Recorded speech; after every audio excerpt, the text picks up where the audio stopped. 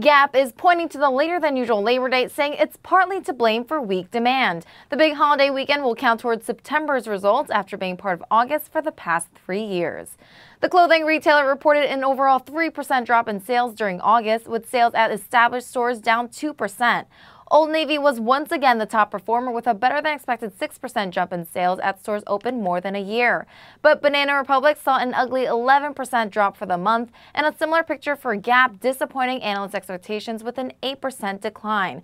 Sales at all three brands were weaker compared to a year ago.